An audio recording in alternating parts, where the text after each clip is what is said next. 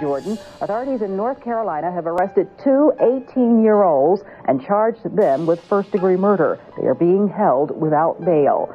Cumberland County's chief detective says they killed Jordan in an apparent robbery when he pulled off the road to rest. Police say the men tried to cover their tracks because they knew their victim was Michael Jordan's father. They say the men took the elder Jordan's body to South Carolina, where they dumped it in a river. Police found Jordan's body there on August 3rd with a gunshot wound to the chest.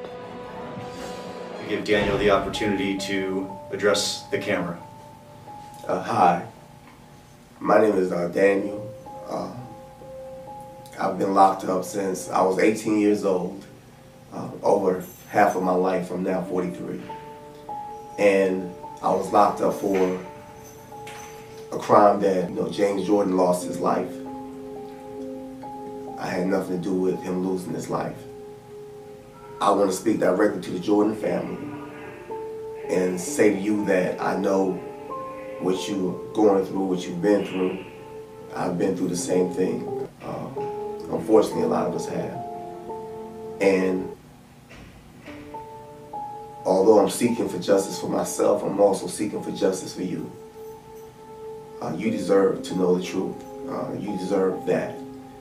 And my family deserves it as well. Father of NBA superstar Michael Jordan says he's innocent. James Jordan died in 1993. Andre Green and his friend Larry Demery were both charged with murder. Demery testified Green pulled the trigger, killing Jordan in the car where he'd been sleeping. And of course, I'm pissed to a certain degree because I know that I've been here for 17 years, for something that I like, really didn't have nothing to do with. Green says a new report reveals mistakes at North Carolina's. The 35-year-old is trying to get his case back in court and has filed a motion on his own. First of all, you have them withholding potentially exculpatory evidence. The latest development in Green's case hinges on blood evidence. Back in 1996, an investigator testified she found a small amount of blood in the passenger seat of Jordan's car. The latest report reveals the crime lab only found indications of blood during an initial test, and 4 follow-up tests were inconclusive. Green's case is one of nearly 200 under review. Other mistakes at the lab have led authorities to call for a criminal investigation. Already see me walking out of these doors, and that's what's inspired me and kept me going. So this is just something else that pretty much confirms that I'm on the right path. Green says he was not present when Jordan died, but has admitted he helped dispose of the body. He's also admitted to using Jordan's car and taking his jewelry. Son Michael Jordan has declined to comment. As did the rest of the world, I felt such a sense of loss when your father was murdered. I know you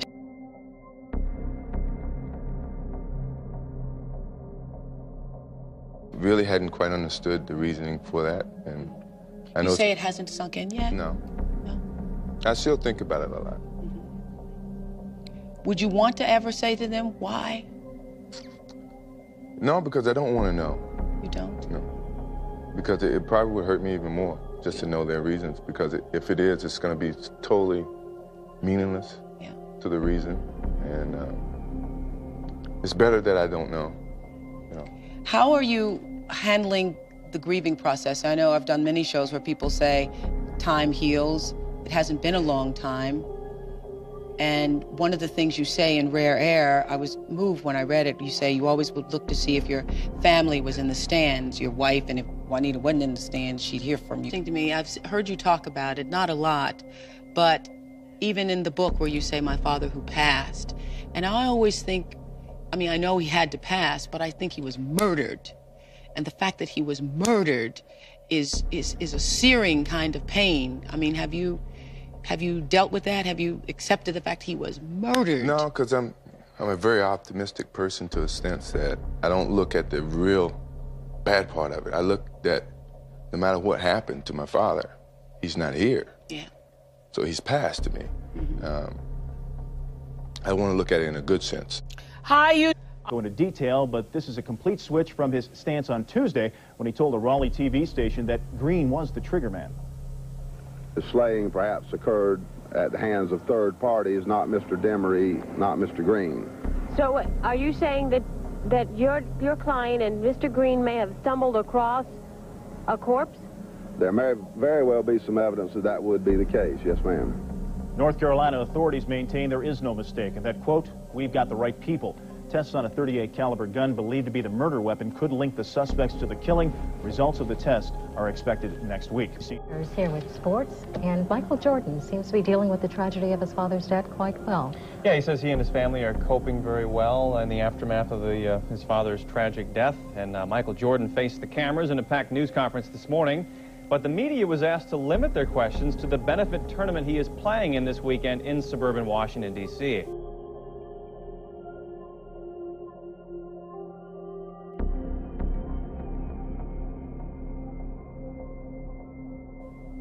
You know, in terms of your, well, I'm not going to say your involvement, but how much did you know about that whole situation? Because Jordan himself was a serious gambler. Yes. You actually referred to him as a degenerate gambler. He's a big gambler, big. I mean, Michael gambles on everything from what my experiences, what I was told, and people that know him, yes. Okay, did you personally know him at all or no? I met him. I met him actually at an NBA deal that we had, an event, yeah. Okay. So he had this serious gambling problem, and then his father gets murdered. And there was always speculation if one had something to do with the other.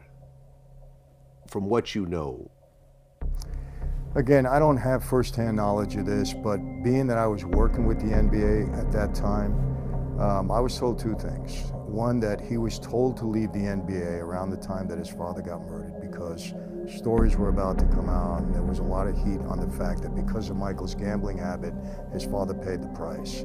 And the NBA didn't want the press, so they asked him to leave for a while. That's when he went to play baseball. And then when things settled down, he came back. The plan was always, from what I was told, for him to come back. Now again, I heard this from a source I believe was pretty knowledgeable, somebody I knew pretty well, inside the NBA. So for me, it's secondhand information, but I thought it was reliable. And then putting it all together, knowing that, you know, Michael did have this gambling issue, that it's very possible that that could have happened. So you're saying there's a strong possibility that his father was murdered because he wasn't paying back his gambling debts? I don't know. Again, I can't be specific. I don't know if it was. Number 14. I agree. Okay. And the family of Jordan, they actually waited 3 weeks after he was missing to actually report a missing person. And then 7 days after they actually found the Lexus. So some time had passed between the murder and them actually connecting the dots and figuring out that this was James Jordan Sr. So you get arrested and you get questioned, interrogated for like 7 hours. Is that correct? Yeah, it may have been enough just thinking, okay, well, I'm looking for a 5 car. They got, 5-star rims in it. There it is. And he may have decided that guy, like, I really don't know. The only thing I know is what he told me initially, and then what he told me before I got locked up, because I kept asking him questions, like, Larry, like something like, where was the guy gun at? Like, why could we find this guy gun? Because we did look out there where the body was at to see. I was like, I want to see, man, where's the gun at? Because I'm thinking, okay, if there's no gun out here, somebody may have even gotten the gun. And I think, like deep inside, but I felt like something was off with what he was telling me, but I didn't really know how to analyze it at that young age. So, that's pretty much like how that happened. After it happened, there was the conspiracy theory that somehow Michael Jordan's father was killed because of Jordan's gambling. Is there any truth to that at all? No, man, no. And see, this is where, people, this is the problem with this, right? Is that summer, when I found out that the car was connected to Michael Jordan, like I said, I really didn't know as much as everybody else because I was in prison where, you didn't even have, you didn't have access to the telephone really a lot. You didn't have access to a television. There's no cable, no ESPN. But, everybody's talking, kids talking, and, oh, man, Michael Jordan, some guy got killed, and then Mike Mayo, whatever. So when we were arrested, the police definitely was saying things like that. Like, they were saying those things to me to say, yeah, man, like, to say we was involved in a hit. I'm like, I know what you're talking about. But I've never, ever seen anything that would convince me, Daniel Green, under my standard of proof, which is very high now because of what I've been through, and I know what it's like to be falsely accused. I've never seen nothing to suggest that. And when I was in the county jail, when I first talked about what really happened against my, people advising me, bro, you shouldn't talk about this case until you go to trial. And I'm like, listen, there's people talking about Michael Jordan, bro. And like every other kid, I'm a Michael Jordan fan, not because back then, not really so much because of the basketball, because I didn't watch basketball, but the sneakers and the fact that Dez is black. Well, Michael says that. Michael. James, Michael has told you this is their year, Andy. Well, Michael says that they've gotten so close this year, and there's no assurance that they're going to get this close again, so he's certainly like to go all the way. So for all the parents out there, was there one point when you thought that Michael was going to be as great a player as he is? No, there was no way you could tell. I always thought Michael would play baseball. Of course, he had that year that he grew so much, and it's just been a joy watching him develop into the player that the world can see today. All right, hopefully we can watch him all the way through the playoffs. I hope so. If he do, I'll be right there. I'll be his #1 fan all the way through.